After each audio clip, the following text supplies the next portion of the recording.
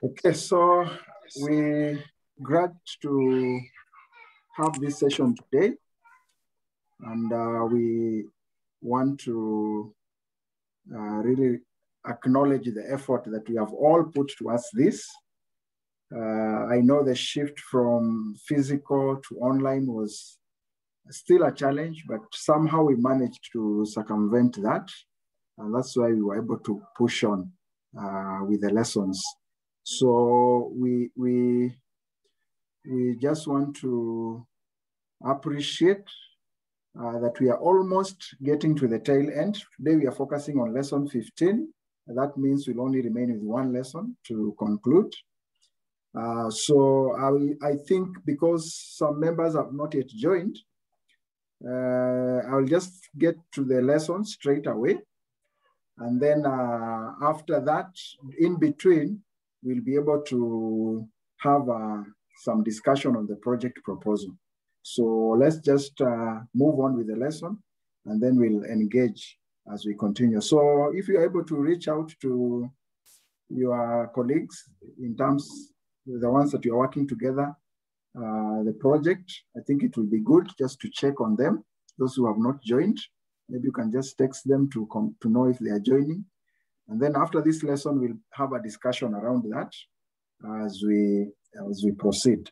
So today we are focusing on lesson 15, which is a very, very important lesson because this is what will help us to maintain the momentum that we have been able to build this far. Within the last about 10 weeks, we have been on this platform, and this has been part of the personal growth and development period. And I think we just want to discuss or have a conversation in terms of how do we maintain this momentum. So basically, that's the key objective of this lesson. So I think as we go through the lesson, we can be thinking about what's my way forward? How do I maintain this momentum? There are some habits we have cultivated. How do we continue enhancing those habits, the positive habits? Some of the exercises that we've been having on book challenge or the book summary. Maybe you used to do it previously, or you just started with this program. So how do we move on with that? That will be the inner conversation that I will challenge all of us to just engage in, so that whatever we share here, you can be able to personalize it and see how do you craft a way forward, and how do you probably develop your own personal growth and development plan, just to make sure that we are moving on with this investment. So as we discuss this, I will first maybe just want us to reflect on some of the challenges that we face as leaders. I know all of us as leaders, there are some of the challenges we have encountered and we still continue to encounter in our leadership journey.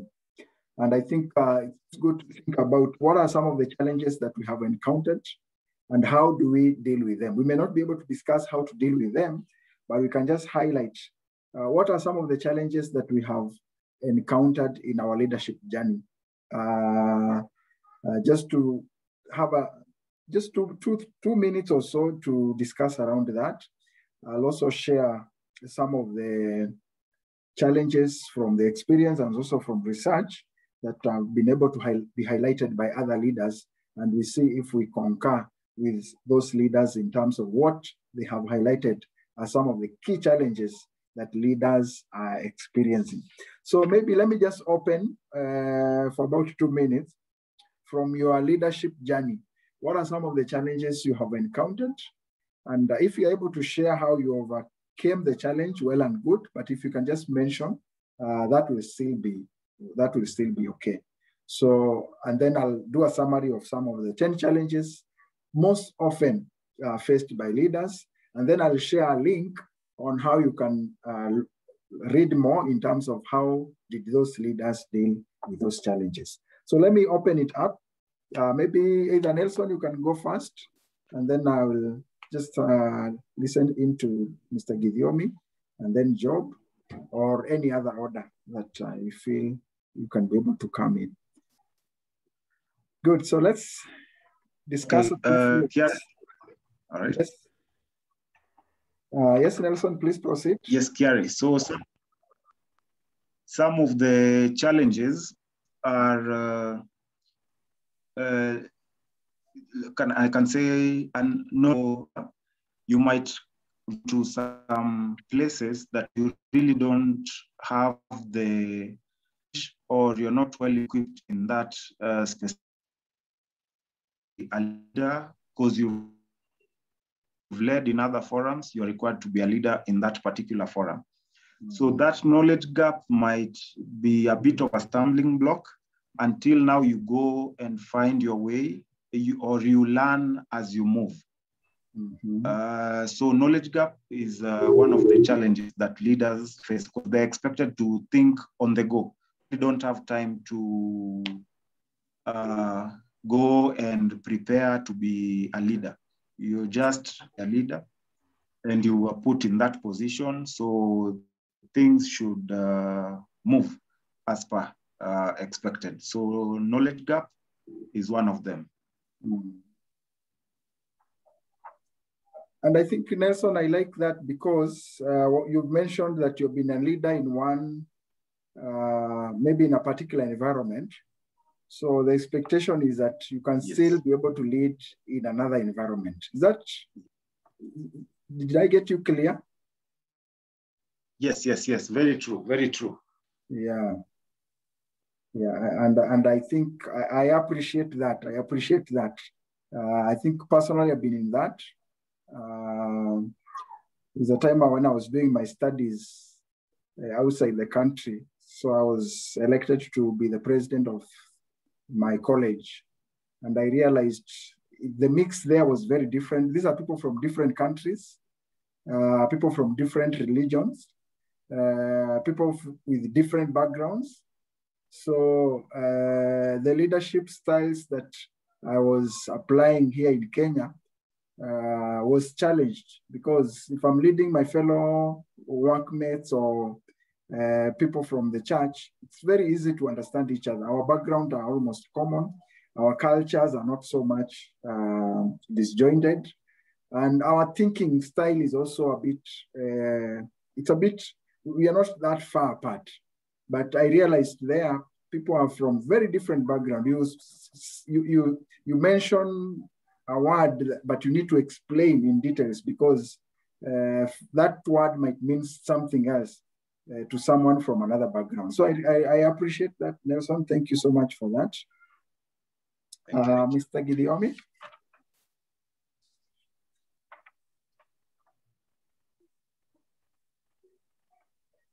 Mr. Gidiomi. Okay. Thank you. Yes, yeah, Bonakedi. I think mind as a leader, being instant change happens. I think that's a challenge, and I think we learned the last lesson we learned about the baboon brought out that very clearly. The example, or rather, the what I have encountered previously is that I joined a group that is called ELNET, Ethical Leadership Network, that is promoting ethics practices, whether you are in a managerial position, whichever, a small business as running a salon, or you are running a bank, all that. And okay, what came out is that because you are telling people about working ethically, it's like which country are you coming from? Do you think we can change what we have been doing? And also for ethics, because it's like we are telling people if they have been getting some money unethically, maybe right now, stop it. and you know, somebody who has defined success in his life is accumulation of money, then you are trying to bring in somebody to show him that you live a better and more peaceful life if you are ethical, then you really need to think personally, I felt I need to work on that, being persistent. And also on the other side, you have a majority of people who think the state change. So you are caught in between with that kind of a mindset. So you really need to be very, very persistent for you to live enough or to keep on preaching this message and showing the benefits of ethical living, because it is not something that you sell one day and you see the results tomorrow. More so for a society that has enjoyed, that kind of a lifestyle, or where the society has defined success as money, and now you are telling them, no, greed was not the way of life that you to acquire wealth. Thank you. Yeah, very true. Yeah, and I think the culture, especially on different environments. So we lead in different cultures, you lead people with different mindsets. So, and every time you get in such kind of a setup, then, and we look at that because one of the major challenge that we are facing is in terms of the mindset transformation. And as Nelson said, also in terms of the knowledge gap, amongst other challenges that leaders are facing. So let me just highlight some of the few challenges. One, we are talking about dealing with the change, especially like we saw during this period of COVID, a lot of shifts. So how do we deal with change as leaders? That's a challenge. Sometimes we can talk about difficult people. It happens, but difficult people might also mean that there might be more definition into that. Dealing with pressure, letting someone go, especially if there is a shift, there is a transition, maybe from one place to another, or any other kind of shift, and you have to say goodbye. I know we have had leaders who have mentored other leaders, and at some point they have to move on, maybe to another level of leadership. Delivering bad news, staying motivated. How do we stay motivated as leaders? This is a big challenge. There is an assumption leaders are always doing well. So sometimes it's hard to get someone who will give you a shoulder because people are coming for your shoulder, but they're not coming to offer their own shoulder. You as a leader, the assumption is that you are doing well. And I think this is why such kind of forums are very important, where we can just come and just pour our hearts and be able to listen to each other. Culture issues, I think we have mentioned this, attracting respect, maintaining focus. Maintaining focus is really key. How do we ensure that we maintain focus despite the dynamic changes that we are experiencing? Yeah, so communication challenges. How do we handle failure as leaders? And then the other challenge is on growth and development, because our in-tray is always, I can say always full. So how do we take and allocate time for our own growth, despite the time that we allocate for actual leadership? So, and there is probability of at times even forgetting to take care of the inner person in terms of growth, because the demands are so much on us. So that's why it's critical that in such kind of an environment, we're able now to say, now let's block this 1.5 hours just for personal growth and development. And Simon Sinek said, customers will never love a company until the employees love it first. And we can take this also to what the other dimension we have been talking about. Unless we grow, unless we're able to move and narrow the knowledge gap in terms of leadership, then it will be very hard to be able to help others to be able to embark on the same journey. So I'll share this link just to be able to look at how do you deal with some of these challenges amongst the others that you have been able to share. So personal growth and development is very, very critical. It's one of the distinction success factor in life. Anybody who has been able to break through in different success domains will always connect that with very, very planned and executed personal growth development.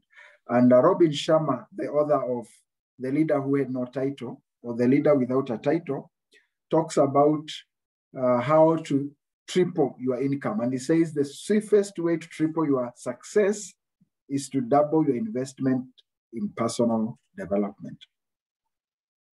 Yeah, and also even in terms of bettering your own leadership capacity.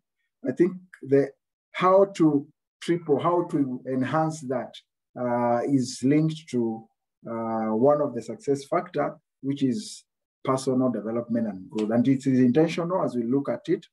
What we see out there when we see a successful leader is just the tip of the iceberg.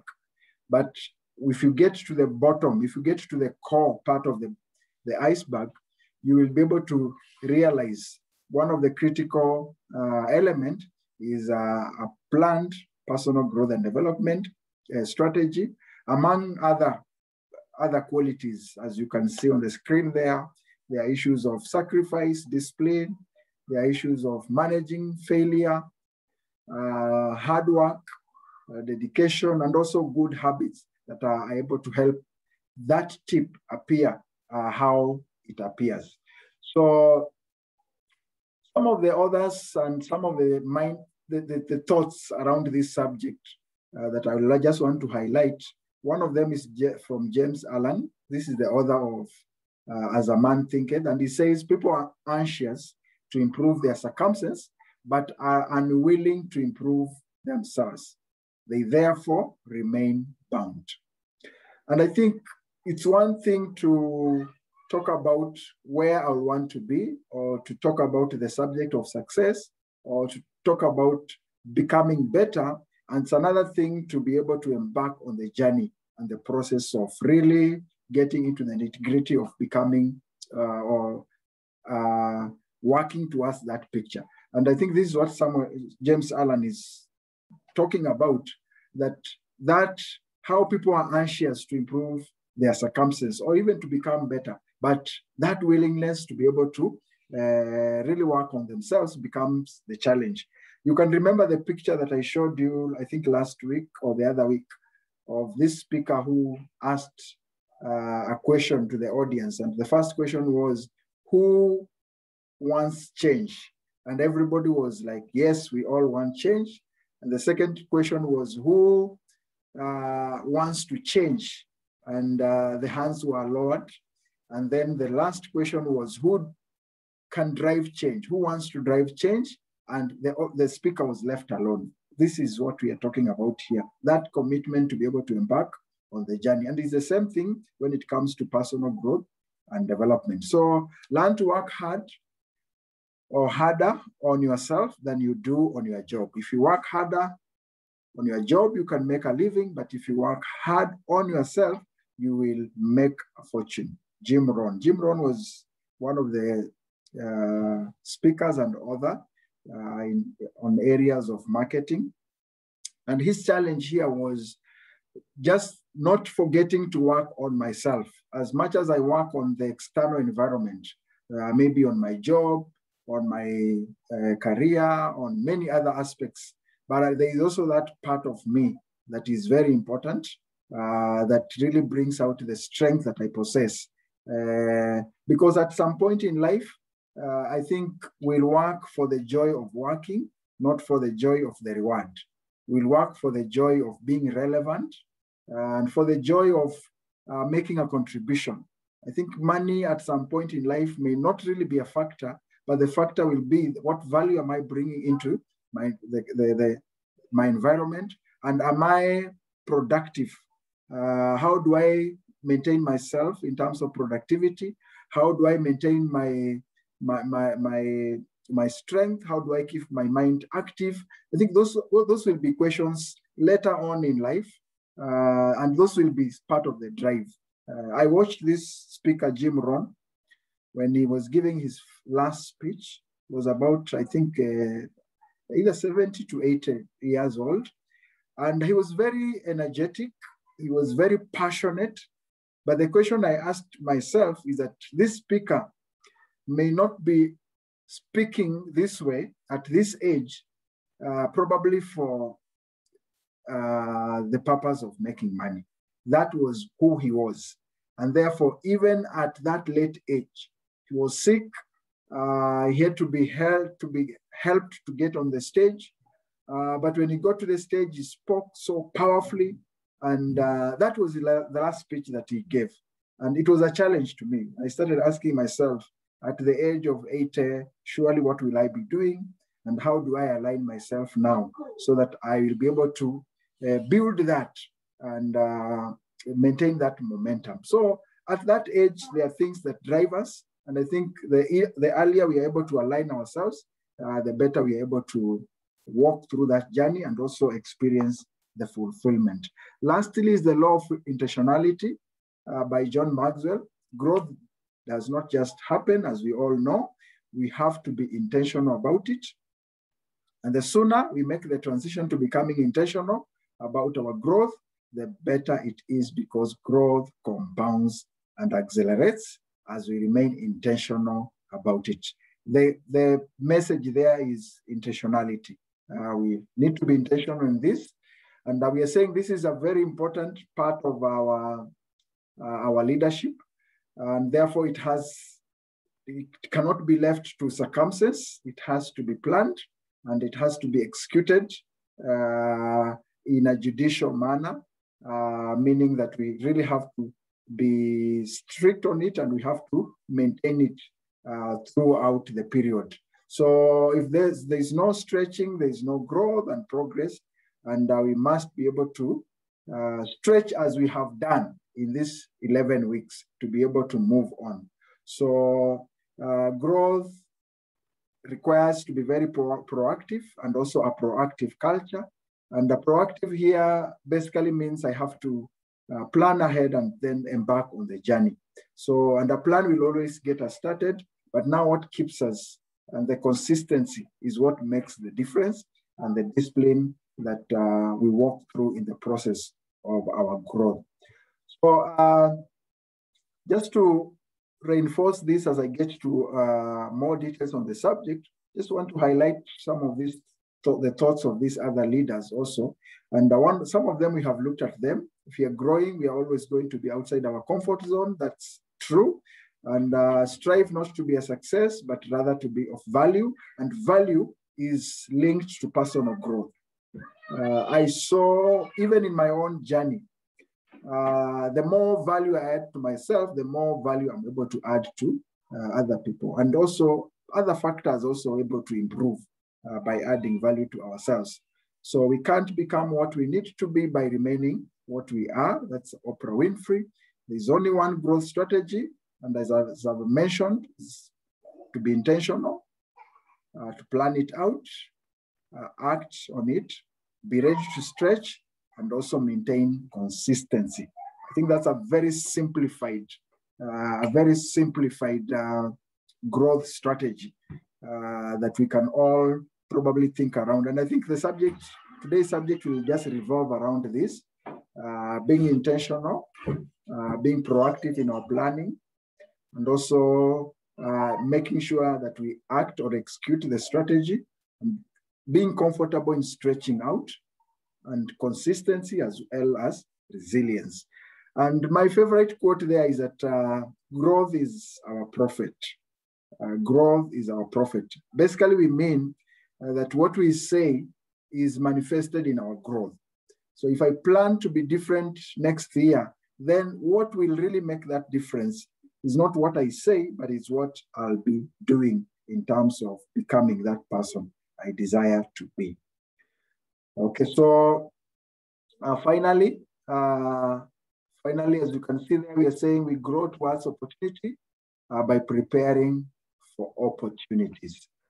So let's move on to just a little bit of what we started by saying, that if the axe is dull and one does not sharpen the edge, then he must use more strength, but wisdom brings success. Basically, someone who invests in personal growth, you will realize even with little effort, or you will be able to live with much, much less effort or less struggle, because you're leading from a point of knowledge, as Nelson has pointed out, the knowledge gap. You've broadened your knowledge, your understanding, and therefore even decision-making is more enhanced. There are options, there's wisdom. So there's much less effort and more impact and more results in terms of our leadership. Abraham Lincoln, this is what he said: if I had 6 hours to chop down a tree, I would spend first 4 hours sharpening the axe. Sometimes we spend so much time in leading, and we also maybe neglect a bit in terms of our growth. And I think the more we invest on the growth, the more we'll be able to also become better in our leadership. So we need to keep on sharpening ourselves, and I'm sure this will reflect in our leadership. I've listened and been in so many forums, and sometimes you just listen to the discussions and you realize you have already had such kind of similar scenarios, either from experience or even from research, and you're able to easily offer options because you have enriched yourself in a way. So if the only way, or one of the ways to sharpen ourselves, it's through this practice of personal growth and development.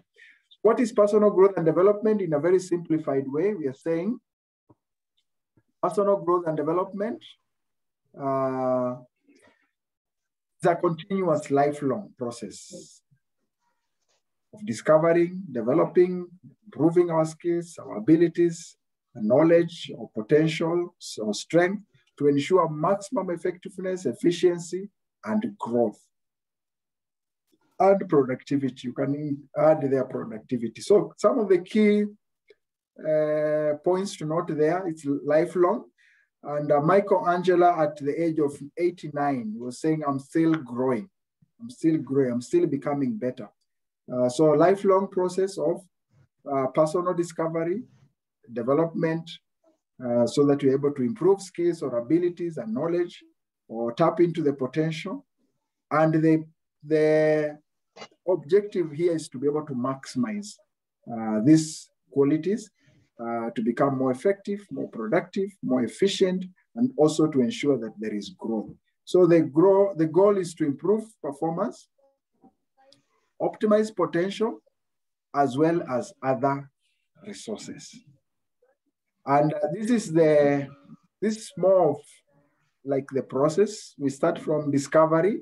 And if you can recall, level 1, this is what we were looking at, self-discovery. When we are looking at SWOT analysis, when we are looking at personality colors, when we looked at the gaps, when we're looking at the leadership gap and some of the gaps that we're able to identify in ourselves, it was more of a discovery journey.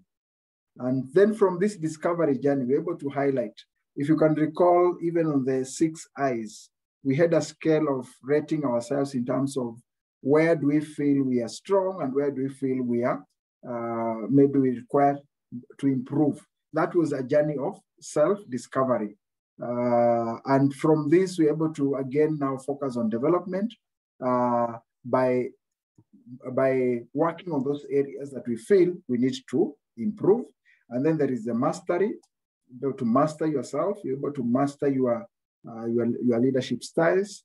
And then we transition to actualization. Actualization, basically, we are saying, you are at the peak, you are performing, you're doing well, you've mastered your craft, you've mastered yourself, and you know your weakness, you know your strength, and probably you have maximized or tap into your strength, and therefore you are able to flow. you're flowing, and you are in sync with yourself. So the segments that we focus on personal growth and development, one is skill enhancement, where we develop personal skills, personal abilities, and personal competencies. And then there's mental conditioning, the willpower. We are talking about strengthening our minds in terms of probably having a positive outlook. We are working also in terms of resilience.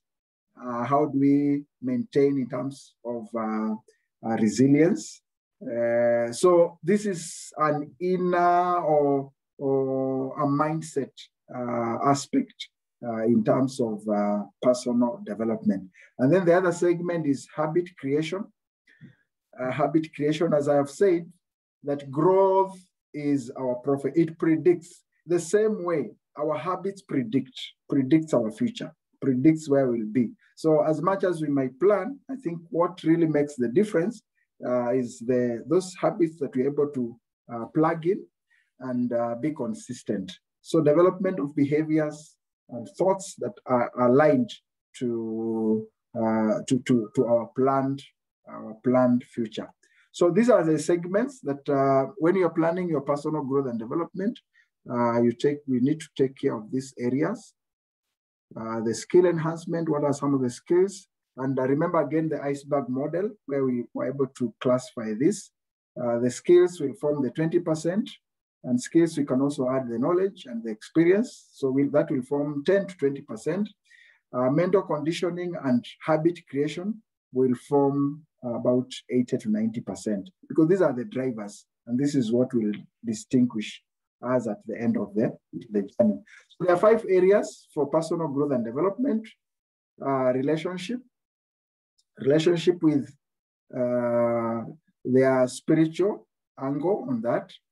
That talks about my relationship with God, my relationship with myself, relationship with probably the spouse or partner or family, friends, dating, or basically that is one of the assets that we have. Relationship is one of the assets that we have. So from ourselves, from the spiritual perspective, and from the people that we feel, we need to add value to them, and also we need to tap from them. And then there is the other area is health and wellness. And here we are focusing on mental health, emotional health, as well as the physical health. So those are the areas also to plan for. And then there's a career. Here, basically, we're talking about profession. And then there is the finance and recreation, which focuses on other parts of ourselves that makes us also enjoy the whole person in terms of the hobbies, in terms of also having fun along this journey of personal growth and development. So those are some of the areas that we can focus on. And there is a model which I feel is good. This is from an online source, mindelevator.com. So they shared personal growth model. And basically there are those particular 5 components of this model. And the first part of personal growth and development in terms of planning, we start from the belief. And belief here, you will address the issues of the mindset, identity, and motivation. It's like you look at you as a person. What are some of the improvements you need to work on in terms of mindset, in terms of identity, and in terms of motivation? So the belief, because this is what informs or forms a leader. And a leader will always lead based on the belief he has towards himself and towards the role and towards the people. And then once you pick out these ones out, you're able to move on to the plan. And the plan here, we are talking about goal setting. We're talking about strategy. We are talking about maybe looking at the organization in terms of what really needs to be factored in the growth master plan. And then the action, now from the plan, you take an action. We are looking at execution. We are looking at what habits do we need to build, and what productivity level do we expect to attain? And then we move on to results, where we look at the outcome, plan about the outcome, plan about the reward, and also the feedback system. And then review. This will focus on evaluation, assessment, and also maybe redesigning the strategies. So this is more of a very simplified personal growth model. And I'll give an example. One of the examples that was attached to this model, for example, the belief, some of the questions or some of the areas we can address. One, we're talking about, I believe that reading is useful and I can expand my knowledge. So that's a belief in the plan. I value reading as an important way of learning. So those are just two examples. You can add more. When it comes to plan, I set goal to finish reading a book every week, or I make plans to read every night before bed for 30 minutes. So you can see it's really practical. Then action, I place books and my Kindle reader next to my bed. I start developing the habit of reading before bed. And then results, I read every night consecutively for 7 days. I finished one book after a week. And then for the review, I track my reading habits every night with a habit tracking app. I evaluate my learning curve, redesign new strategies, and set new goals for myself. So this can help us. If we choose to adopt this model, then we can work around this so that you address, when it comes to belief, you identify some of the issues you need to capture there, then in the plan, in the action, results, and review. So they're very simplified, but it can also be a very, very effective model that we can choose to adopt in planning our personal growth and development. So from the definition, we can look at personal development, some of the goals that might be included in our planning.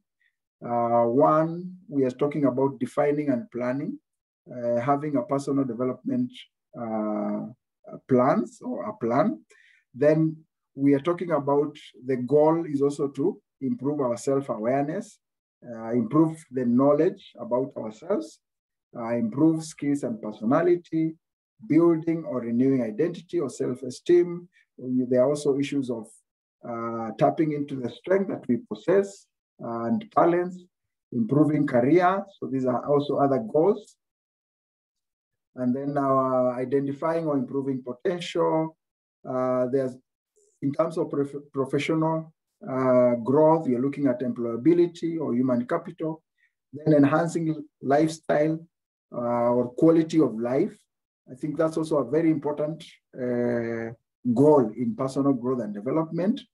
Improving health, wealth or social status or value, and also improving social relations or emotional intelligence.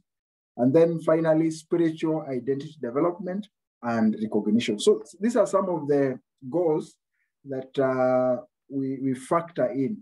And they are aligned from even the other areas that I've focused on. If you look at the areas of personal growth and development that I've mentioned.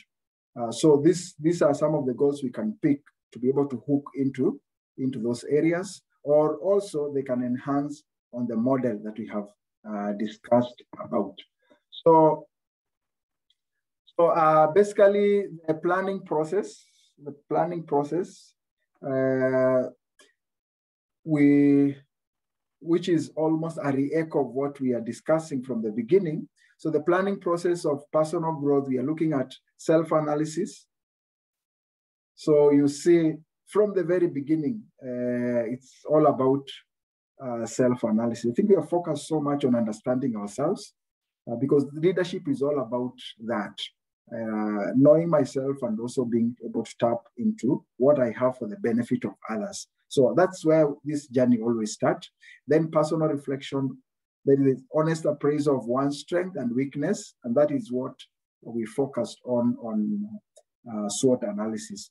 So personal analysis, the weakness, strength, look at probably the journey you have walked through, connect the dots behind, look at the experience, and be able to evaluate critically what you are able to, what you possess and how to bring it out, and how to use that in terms of our leadership. Then setting goal, clearly definable and measurable goals. And then in this process, we are also looking at personal objectives, which involves setting out some of the very, very specific objectives in terms of what you intend to attain or what you will want to be as a leader. So the development cycle.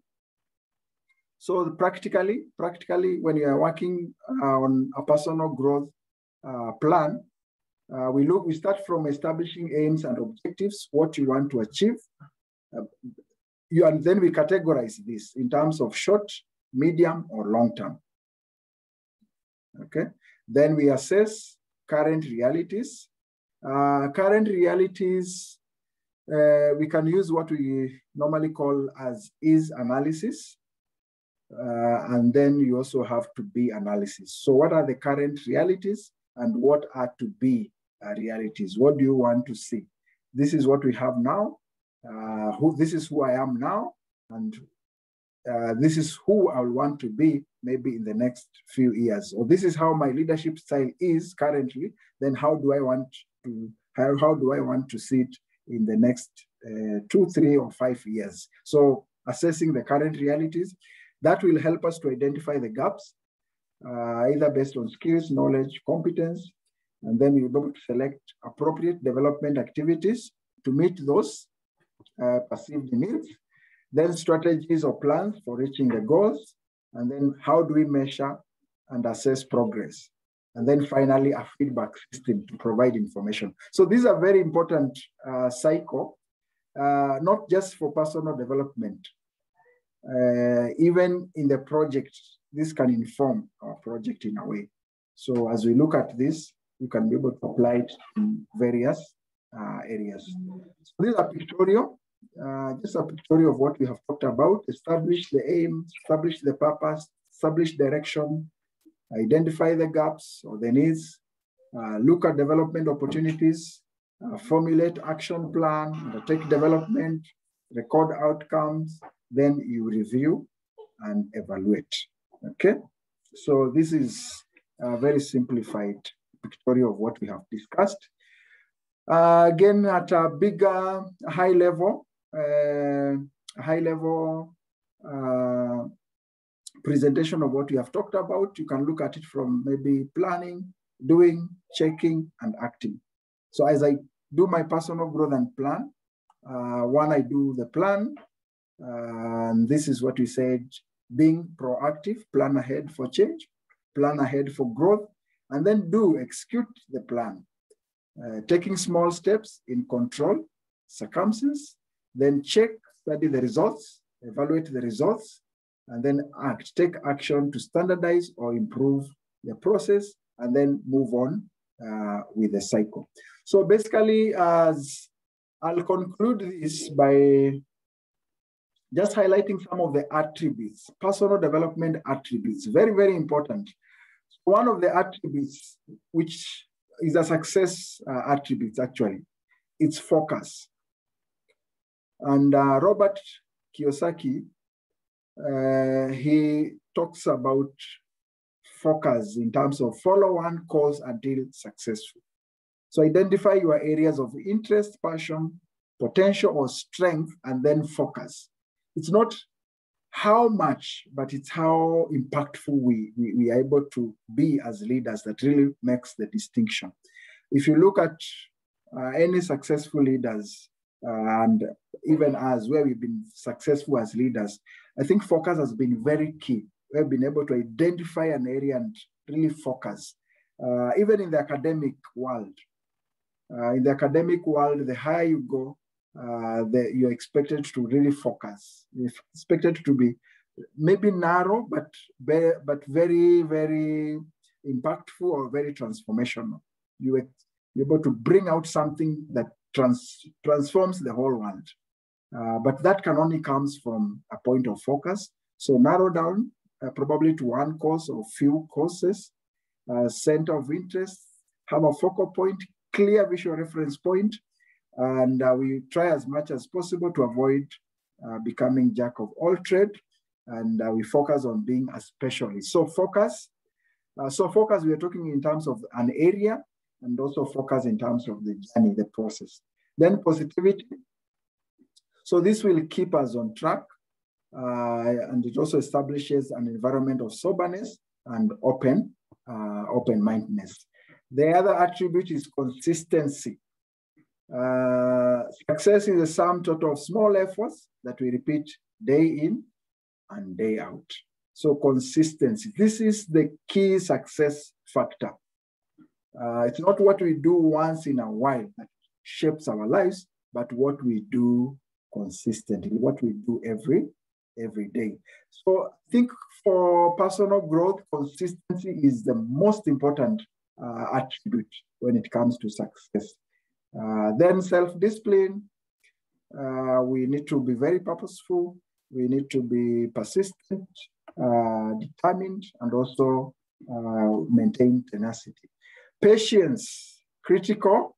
Patience is about constantly doing everything you can, but being patient about results. And then finally, persistence, the ability to maintain our will as constant as time in pursuit of that which captures your eyes. So these are very important attributes that we can impress.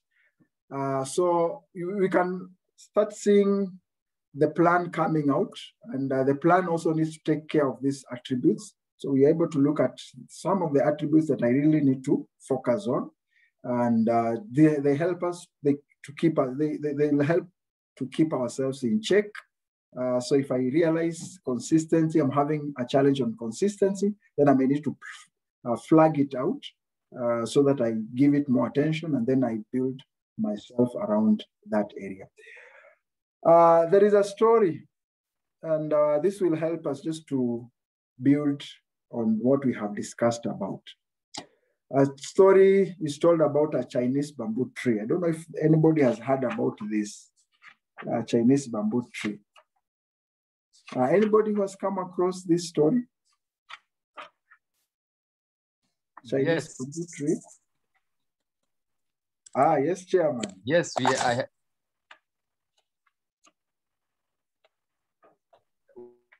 we are social media, and I think somebody has also used it in as an illustration to show I think it was more of how the foundation, that the deeper you go in the foundation, the higher the building goes. And a lot of that foundational work too is unseen. Yeah. True, Chairman. So basically, it's said that Chinese bamboo tree or bamboo seed is so hard that when it's planted, it takes 5 years to germinate. So for 5 years, the seed is in the soil, and the farmer has to keep on watering that seed for 5 good years without seeing any evidence of the bamboo tree growing. There's no germination. So these 5 years are just for watering and consistently doing that with a positive mind, persistence, with consistency, with focus on where that seed was planted, and also with faith that something is happening. But after 5 years, it's said that the Chinese bamboo tree grows 80 feet in 6 weeks. So in 6 weeks after germination, it grows 80 feet. That's quite rapid. Actually, the write-up says, or the research says, it's almost possible to literally see the Chinese bamboo tree growing. But the question is, did it really grow in those 6 weeks for 80 feet. It's those 5 years under the soil that really makes all the difference. And this is a very good example when it comes to issues of personal growth and development. Sometimes we are doing things behind the scenes, and we even feel like ourselves, nothing is really coming out. But at the right time, with that consistency, when the shoot comes, when the change or when the fruit is manifested, again, we start realizing, wow, people have started noticing something that we didn't notice. There's a colleague of mine, she was working on a weight management a plan. And one day I saw her after some years, and I was like, I asked her, what happened? You have changed, you have lost a lot of weight. And she was telling me, I went to gym for 3 years, I didn't see anything. I was just the same, and I was wondering, all this time that I'm investing in the gym, 3 years, nothing is seen. But after 3 years, she started seeing rapid change. But it is from the investment that she had done for 3 years that really made the difference. So the growth, this is a very good example when it comes to personal growth. We consistently doing it. Nobody might notice. Even ourselves, we might have doubt. Is really something happening? I have experienced it in this program. We invested a lot of time growing you as a person, but all of a sudden you realize you get a forum to just share something, and people appreciate what you are saying. People appreciate the little knowledge you're able to share with them. And that is when I'm always able to reflect back.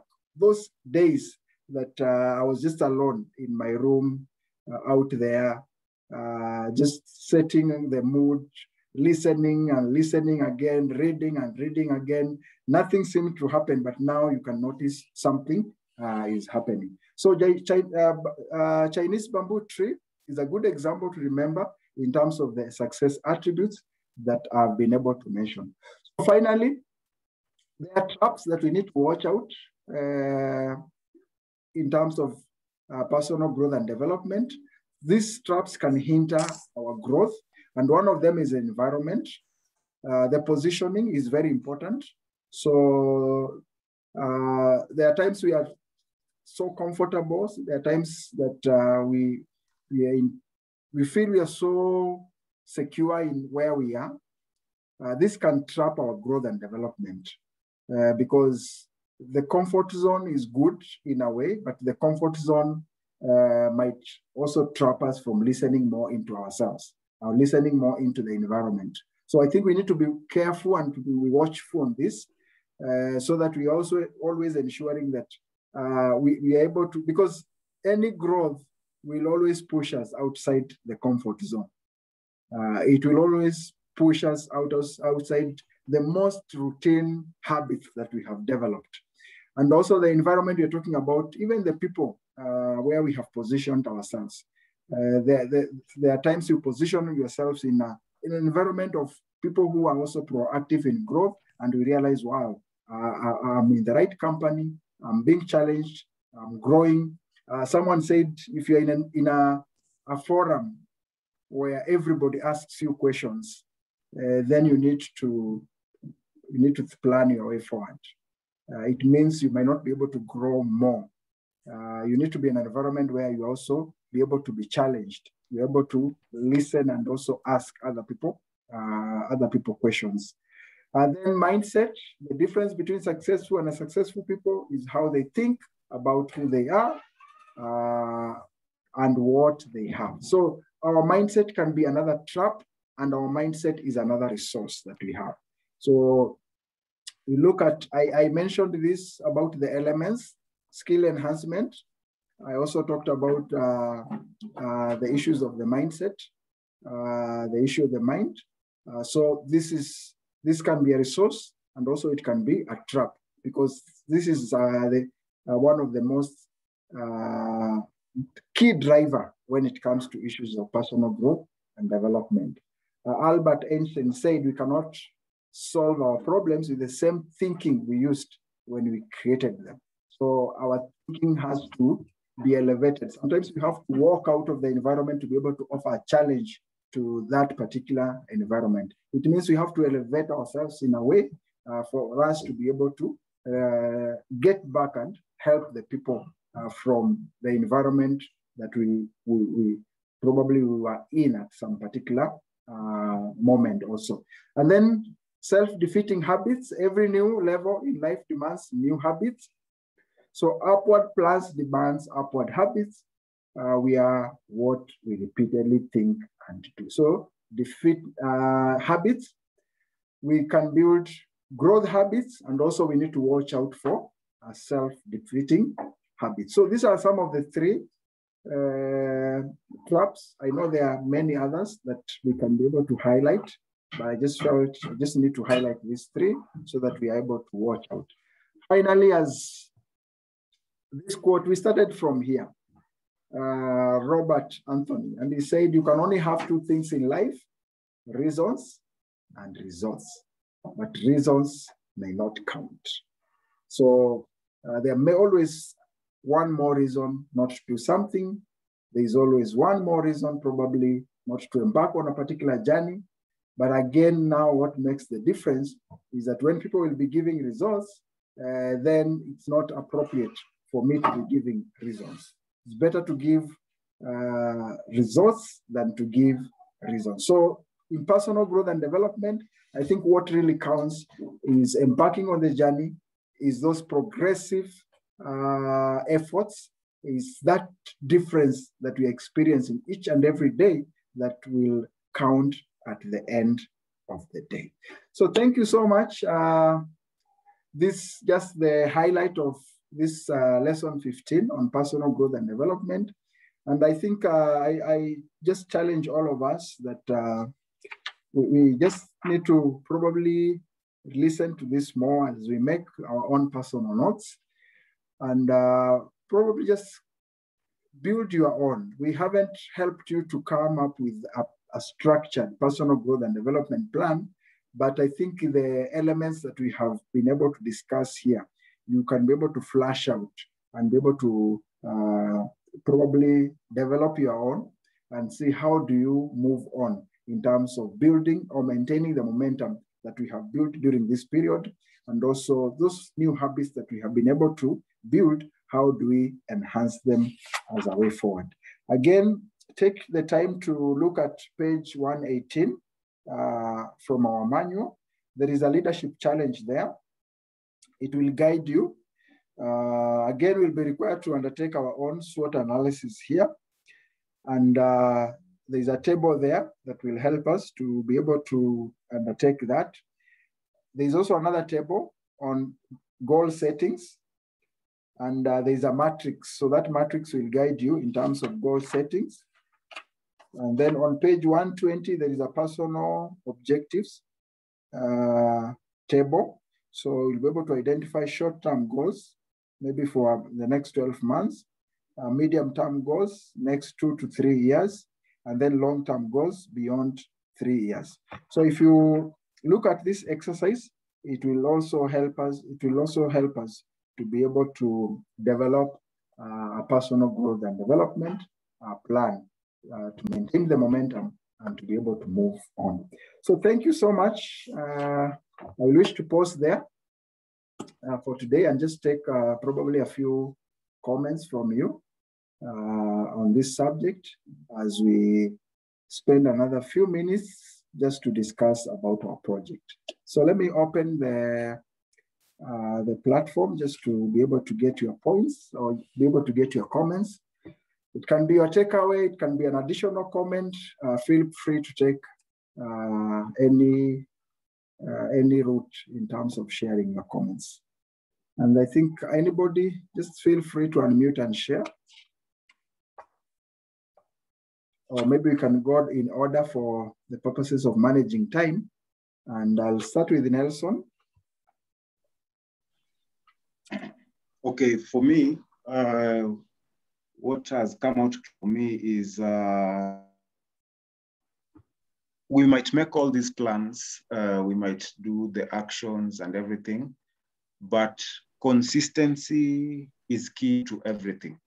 We might start, but there are challenges that always come up with as every project, you will always face challenges. How to overcome the challenges and reinvent yourself so that you can apply yourself better will always be key. So consistency is really key. And also this quote by Robert Anthony, we can only have life, reasons and results. Reasons don't. So you'll find everyone always has a reason to do something or not to do something. So now that our minds have been enlightened, if we are expected to do something, if we don't do it, or if we do it poorly or anything, the reasons we give won't really count. It's the results that are expected from us that will count. Yeah, that's my take home. Thank you, Nelson. Maurice, your comments? Thank you. Very simple statement that personal development is a lifelong process that we need to embrace. I think that one puts everything together, because all the persistence, all the plans, and all the self-development skills that you have, they all make you understand that for you to be personally developed, it doesn't matter the age. It's a lifelong thing, and every stage of life presents its own challenge. So you need to be prepared to be able to face the challenges that are before you much ahead of time. Otherwise, it will come and really ravage you, and we will find us where we are now in the world. Everybody else is chasing material wealth, yet they don't. Material wealth must be generated. Thank you. Yeah, thank you, Maurice. Chairman.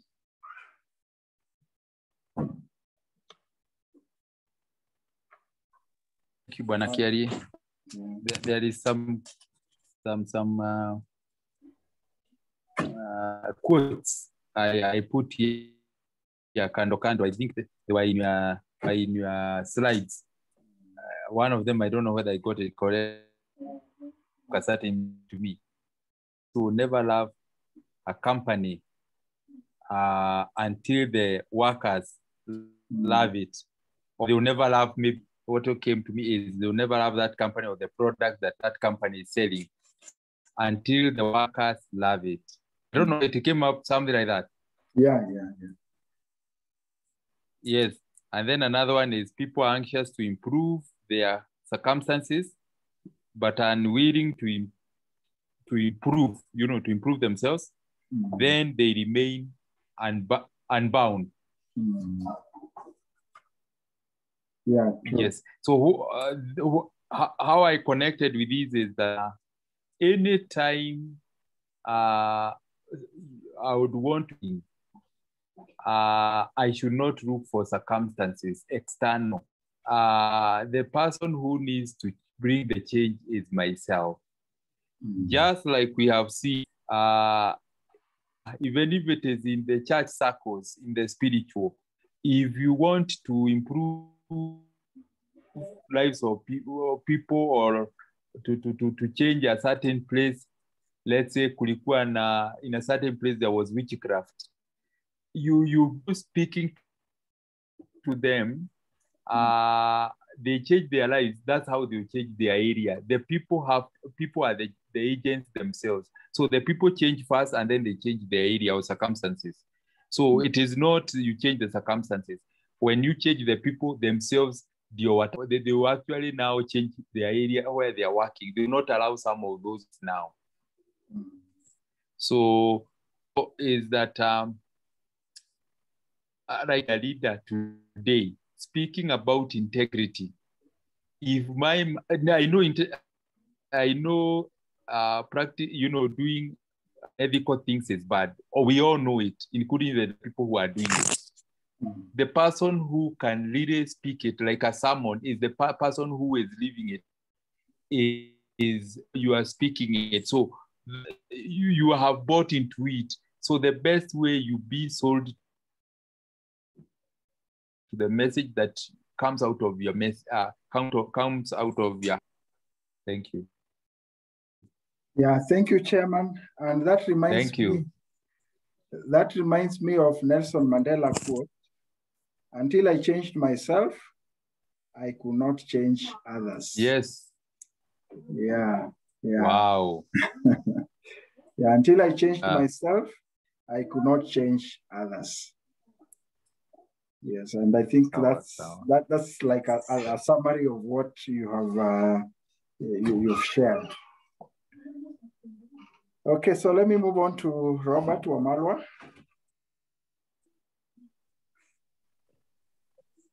Good evening. Yeah, good evening. Good evening. Thank you for the opportunity. And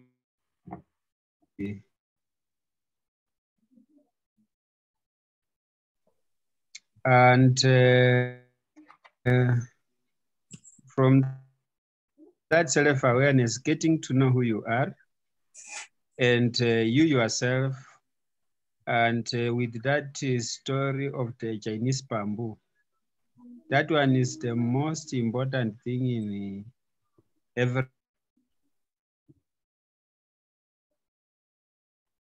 plant a seed that will take 5 years, which I mean a lot of persistence, consistency, and all those attributes that have been mentioned there. And as it was said, resistance, where's resistance? Actually, that is what you need to be doing. People may look as if maybe you are a person because what the world believes, it's only the mad person who will keep on doing one thing or through. But actually, that is what actually makes the one to become who he is. And from there, others will learn from him because of what one has, where one has come from. So once you know who you are, you will not just go and fall for anything that you come across or you see around. And you know where you are going. And because you know where your eyes are set on the goal, so you keep focusing on that goal and you work until you attain that goal. Once you achieve, then the rest will have to follow and get to know. Actually, this man, or this is the inspiration that you have brought about. Thank you and God bless. Yeah, thank you so much, Robert. Let me move to Job. Job, you can unmute and share your comments.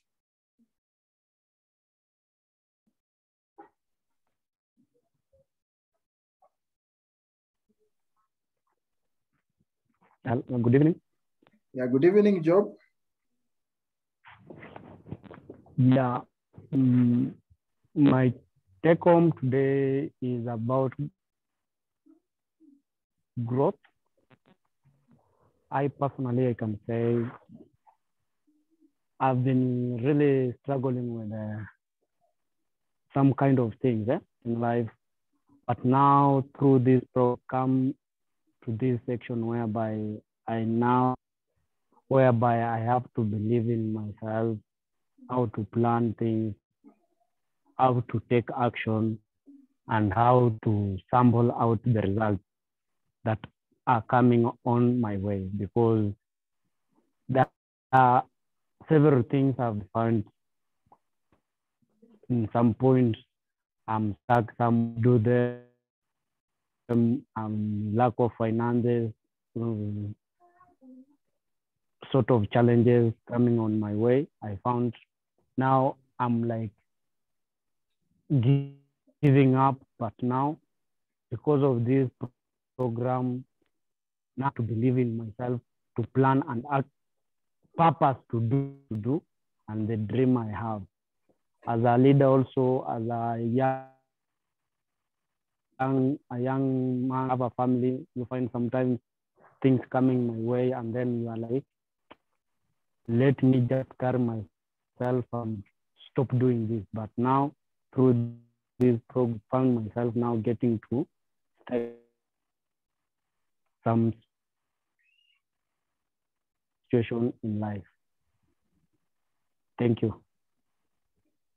Yeah, thank you so much, Job.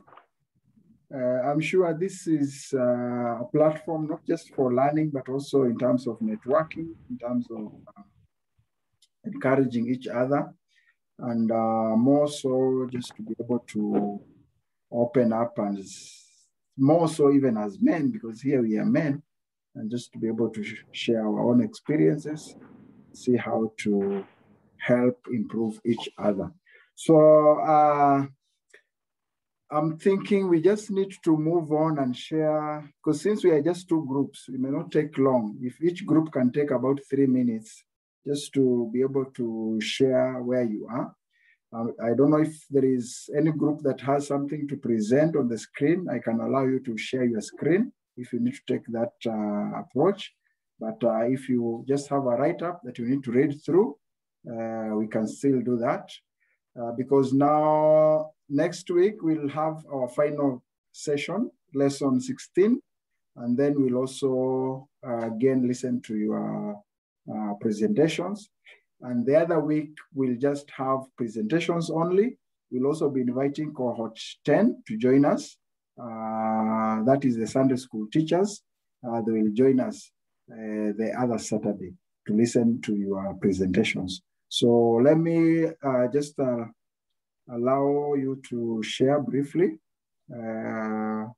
Probably you can start with Gideomi and Robert.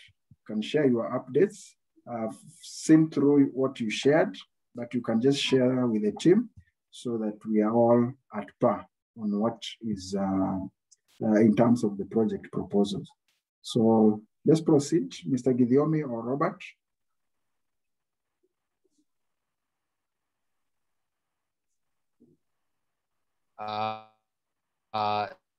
Thank you, Mr. We have come up with something still in the, in the room. A colleague, Robert Juma, to take it up from there and give more information. So that's what we are working on, the project as we shared.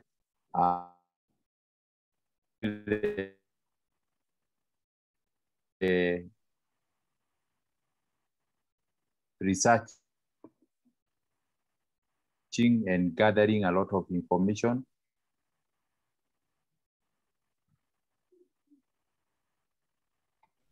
Thank you, Brother Gideomi, for the opportunity you have given me.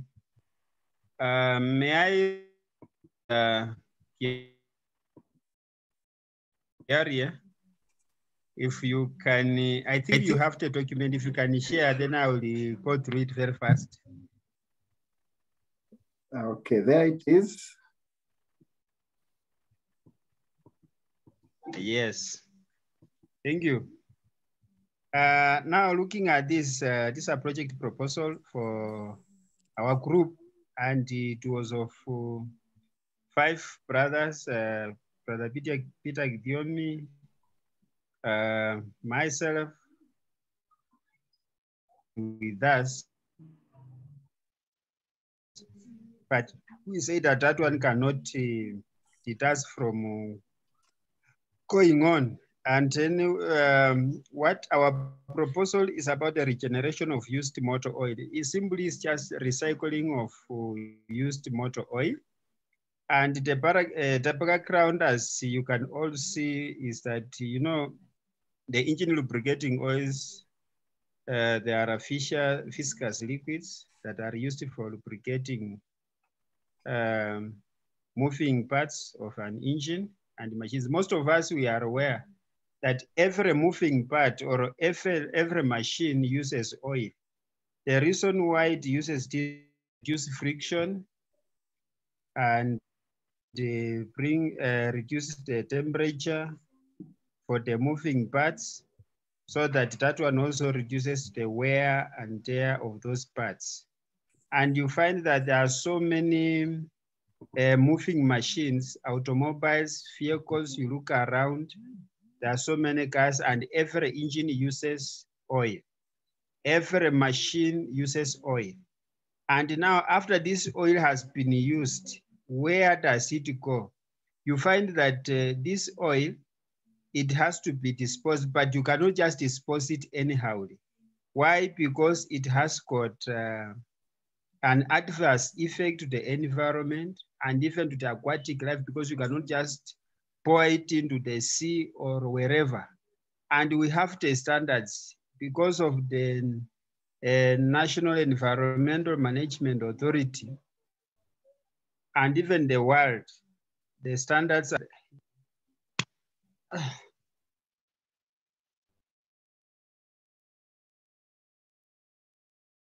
Sorry. Robert.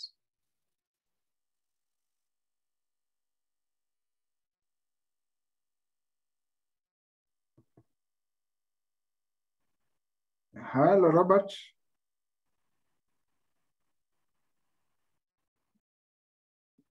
Seem to have lost connectivity or something.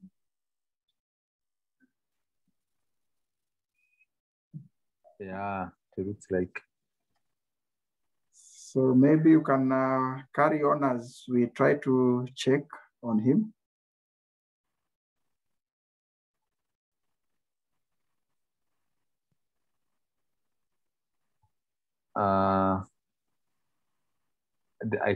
The numbers are so small. Okay, let me try to zoom it again.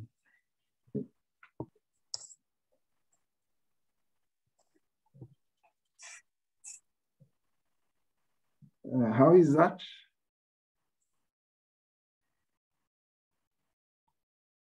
That's okay. Okay.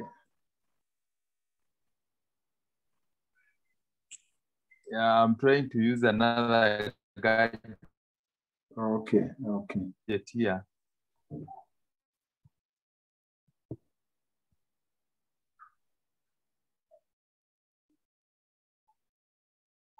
Yeah, anyway, I think as Robert has brought it out, we know about the fabricating oil, the way we have seen it even used in our garages.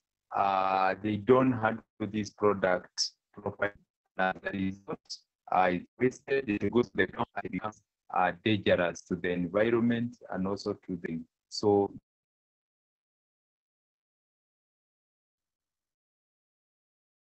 hello.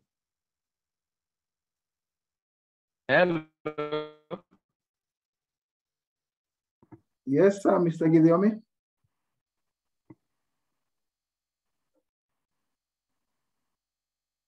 Hello. Yes, we can hear you, Chairman.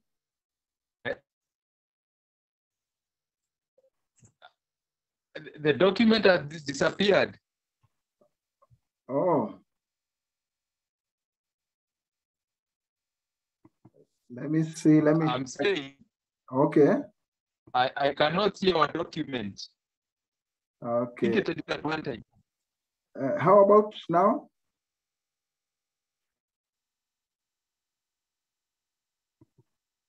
Are you able to see the document now?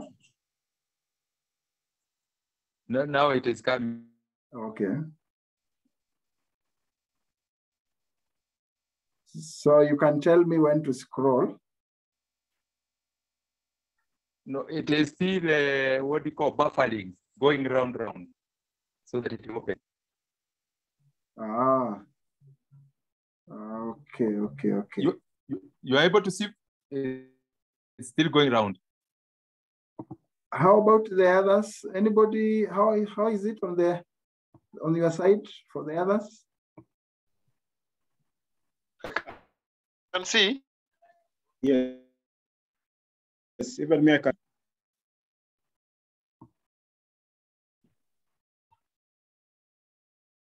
Okay, yes. So Mr. Guillaume, I think maybe now I can see. Okay. Now I can see. Okay. Okay. I think so basically that's what okay, we seem to also lose do. you. We want to harness into this issue that I think I'm back. that has not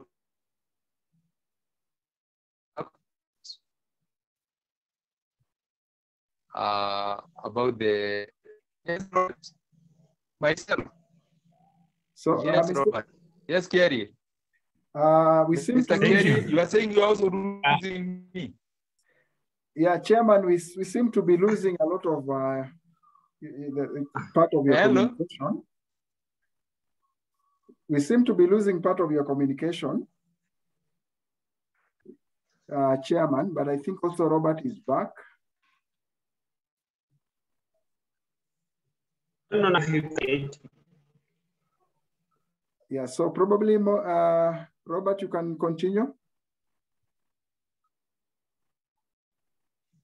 Thank you. Brother Yumi was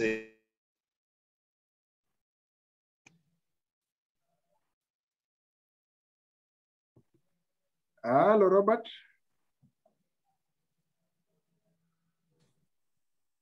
I'm still on the background, or you've moved the problem? Yeah, still on the background. I think you can move. Okay. Yeah. Now, I was giving a synopsis of this used of oil. Now, you find that this oil, we have different machines using oil. Now, the problem we are having, not only in Kenya, but worldwide, the only problem we are having is how dispose you oil. Because it has got, it's a problem. Okay.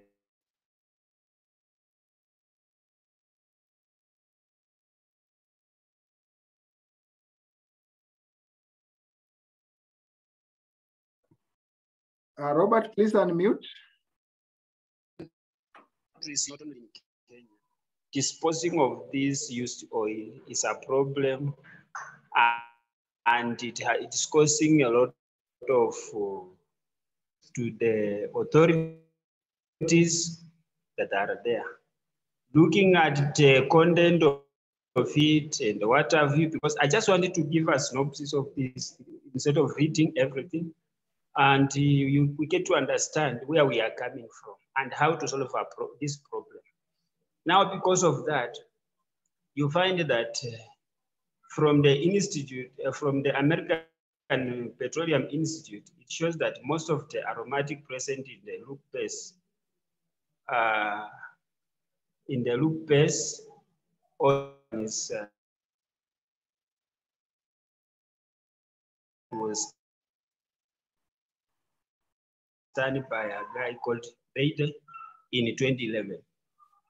So they used lubricating oils like the automobile lubricating oils are petroleum derived and original, because all these products, let's move down.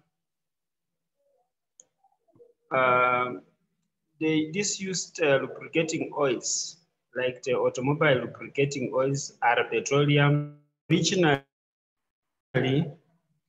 produced through acid and bleaching, the bleaching process. So the simplest way of making sure that this oil is not, we reduce the environmental pollution. Ours is just to reduce the environmental pollution so that, and also to create employment and bring other benefits to the society. You find that there's a very simple process of which, and this is just an innovation, whereby you use the carbon, we call it carbon. Mostly we know it as charcoal. It's composed of carbon. Through carbon, we use the carbon to make sure that we recycle this oil.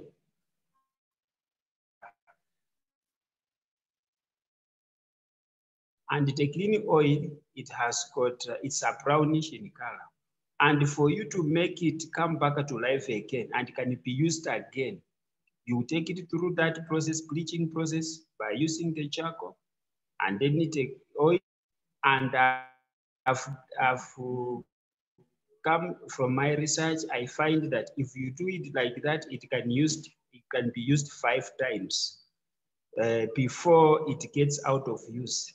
And how to dispose it, when you, after the 5th time, it will not have any detriment to the environment, to the aquatic life, and whatever. So that is the reason why we thought of coming up with this innovation. Number one, it will help to reduce environmental pollution, and it will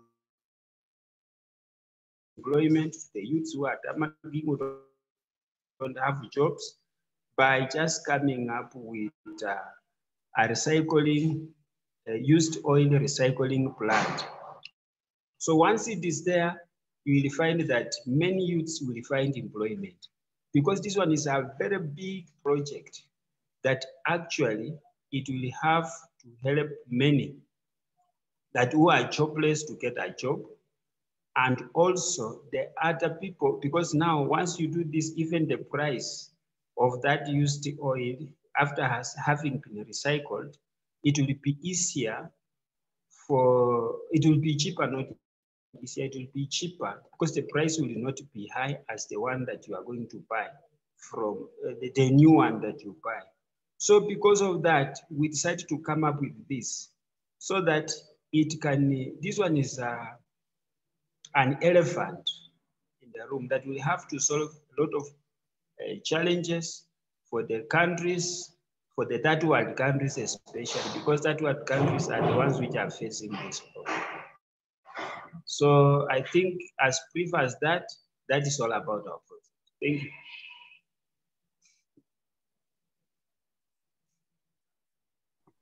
Okay, thank you so much, Maurice and your team. So I think your background is quite comprehensive. So we can now be able to bring out the other part of the presentation, especially on the objectives. I know you have mentioned them within the background, but maybe you can now flash them out. So just have a background separate and then move on to the objectives. And more specifically also the issue of the problem statement. So all these are somehow captured within your background. So now we can flash out those areas. So have the background, have the objectives, and then have the problem statement now separate from the background. Then we'll move on to the other issues. Some of the issues I've been able to pick, especially on the objectives, is to reduce environmental pollution. You have mentioned issues of job creation, and also maybe recycling the oil. There is some element on the green. Is it the green oil or something to do with? You mentioned something on the either green oil or something, or environment. Green environment. Green environment. Yeah. So I think we just need now to fine tune the objectives. Fine tune the objectives. Yes. From the background, you have captured them. So we just need to flash them out and now bring them clearly. And also in terms of, in research or even in project proposal, we try to also confirm, okay, we can presume there is a problem, but either from the write-ups, like the way you have cited some of the write-ups, we're able now to confirm the reality of that problem from the literature. Or second, yes, we can also confirm from other methods like maybe primary data. And primary data here, we're talking about maybe undertaking a survey just to really confirm, are these the real challenges that are out there? And probably what are some of the solutions that we can be able to pick from the primary data or from the survey. So one way we can look at it from either focus on secondary data, that is the literature that is already available out there. If need be, then you can adopt part of the primary data, but that also depends with how much data is available on literatures. If there is a lot of documented data, then we may not need to undertake a survey. But with your team, you can engage and see the best approach to be able to undertake this. But I think so far, from your background, it's a bit clear. It's clear, there is a clarity in terms of what you're addressing. And also you've been able to bring out the background. yes, But, yes. yeah, so I hope I've been able to capture those few issues that I've mentioned, but I'll also put some comments on the document. Yes, yes, thank you. Yeah, because for the interest of time, we will not discuss so much on this, but I see we have Nelson. I think we have lost Morris. So maybe Nelson, you can share your progress. Yes, I can share my screen. Yeah, let me allow you to share your screen. Okay, you can share your screen now. Okay.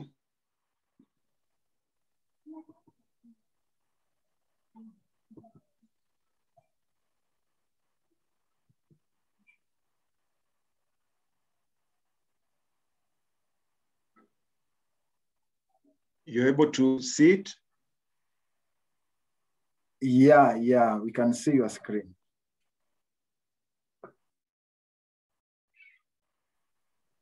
The title is Creating Awareness for Locally Manufactured Products. And the problem statement is people have a higher affinity for imported goods than for locally manufactured or assembled goods.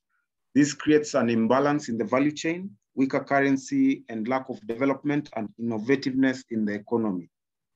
We need to change this mindset through educating, creating awareness, and equipping the local populace to embrace locally manufactured products. And then we have our objective here.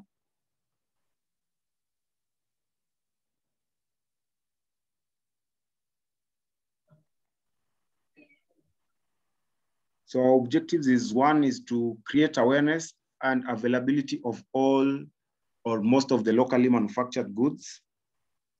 And then two, we have integrating knowledge and skills through trainings, equipping locals to manufacture them and invest locally. And three is to build a robust value chain and grow the economy from manufacturing, production, and market more employment opportunities, self-employment, and more exports than imports. Then we also did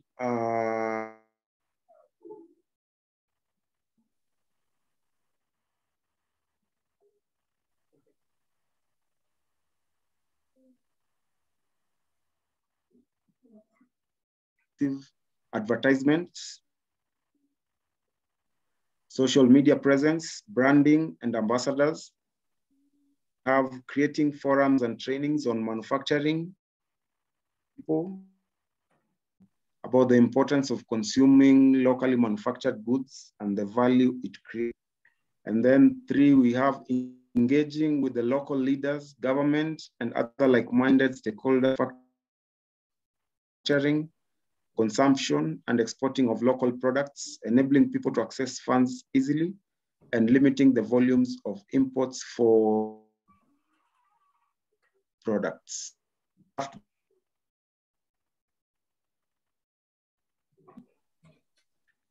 And then we can now try and discuss it further, make background, and proceed with the other parts that are required.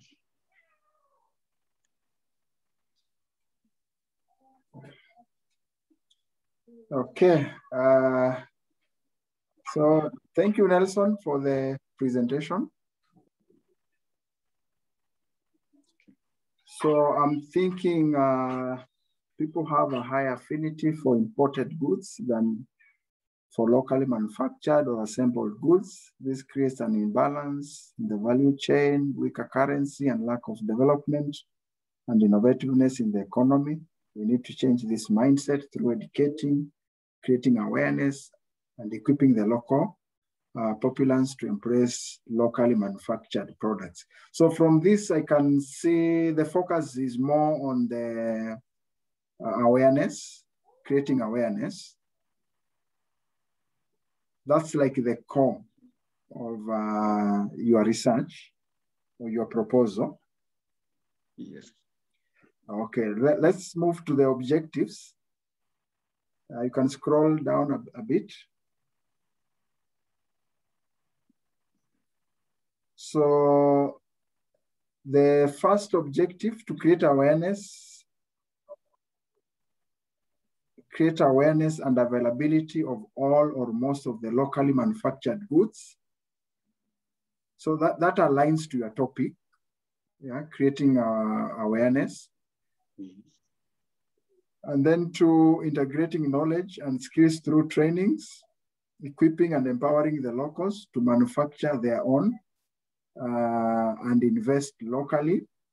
So that objective 2 seems to have an element of awareness, but it also brings another aspect on board on issues of empowerment, empowering the locals to manufacture their own and invest locally.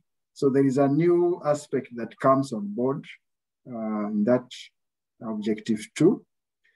And then 3, to build a robust value chain and grow the economy from manufacturing, production, and marketing to ensure more employment opportunities, self-development, and more exports than imports. Now, the objective 3 also seems to take us to another direction. So I'm trying to look from your topic and from the problem statement, because each of these objectives will need to be addressed to the very end of the project or to the very end of the proposals. And we don't want to move probably out of the scope of the one problem statement and also the particular topic that you're pursuing.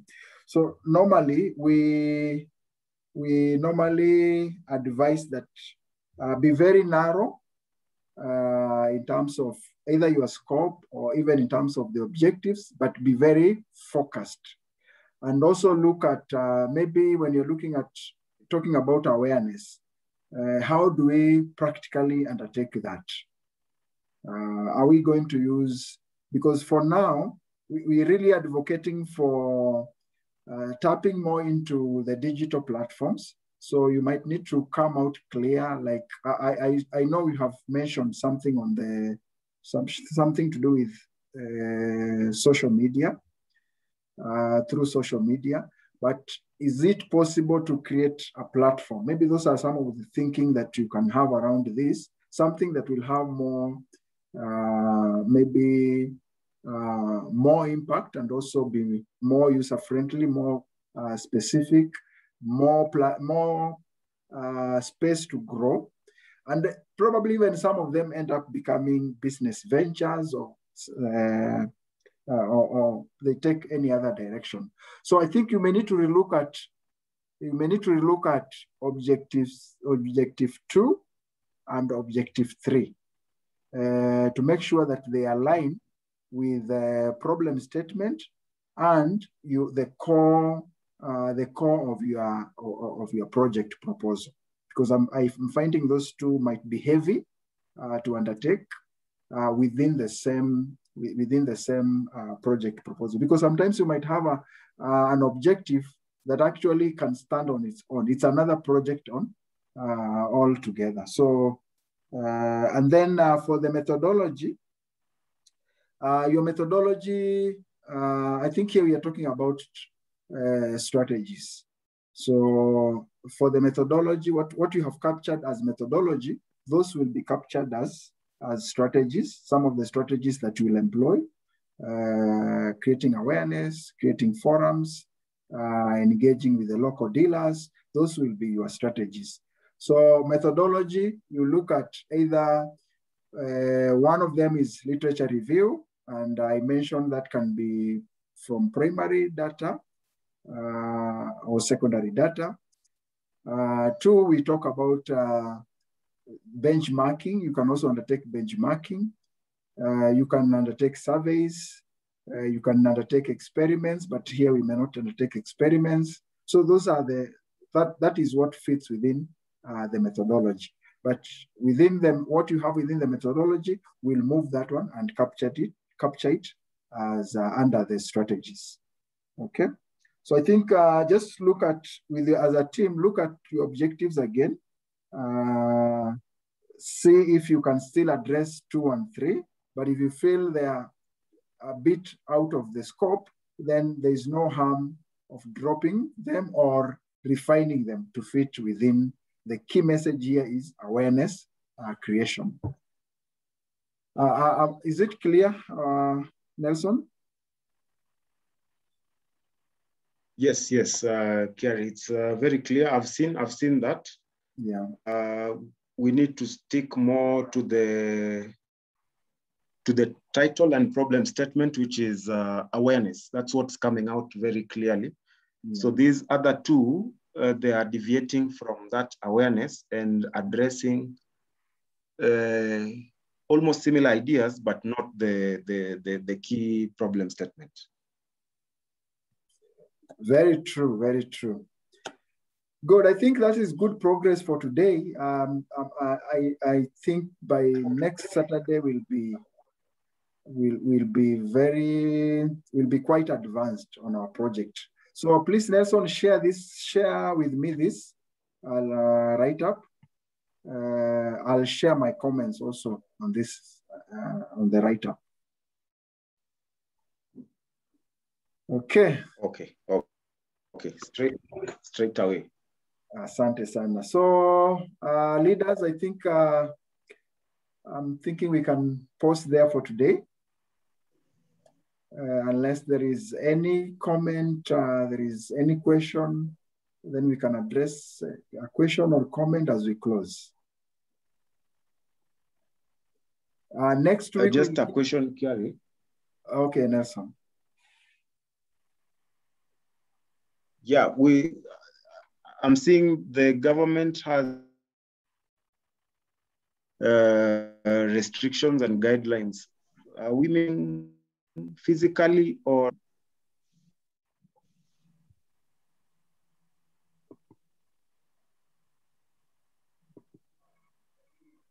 Nelson, I lost, I didn't get the whole question. Okay, can you hear me? Yeah, I can hear you now. I was just inquiring, seeing that the government has eased up on the COVID restrictions and gatherings. Will we be meeting physically on the next meeting, or will still be on?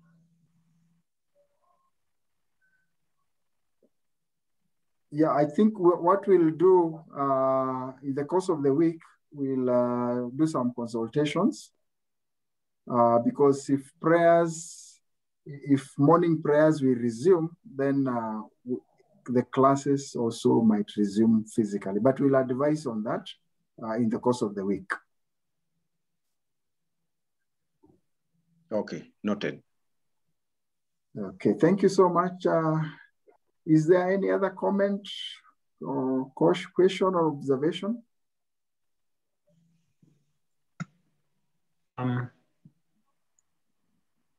Actually, so far, I would say so far so good. Thank you for your time, Mr. Kiarie, and thank you for that constructive criticism. And I know we are going to fine tune it because sometimes these things we have been doing in a hurry. And as you may understand, you know, time is everything. Time is of essence that we do not have to procrastinate on these things.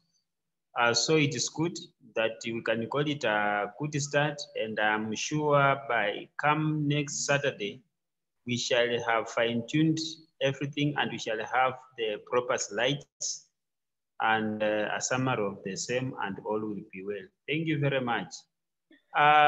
Sometimes they say that you may look at, you may see something in someone, in a friend's eye, and you forget in your eye. I've seen the project for the second group, for Nelson's group is very good. And those are objectives, just as you have commended. Like objective number 3 is too heavy. And now that one looks like it is a general objective. Now from that general objective, they can come up with a specific objective out of that, and then they can tailor that, and they can fine tune it, and it becomes well. Otherwise, all is good, and we really thank God for everything. Thank you, and God bless you. Thank you, Robert. God bless you too. I know one thing we'll have to do is we'll have to read a lot, especially on our areas. And that is the beauty of any research or any proposal. It takes you to the depth of the subject. So the more we dig deeper and read through, we are able to get more knowledge and also be able to fine-tune our project proposals. Chairman, is there any comment from your end?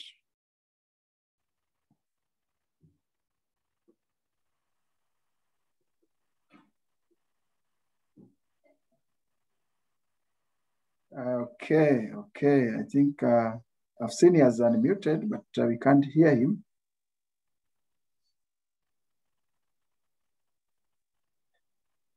Good. So I think we can unmute and share the word of grace together.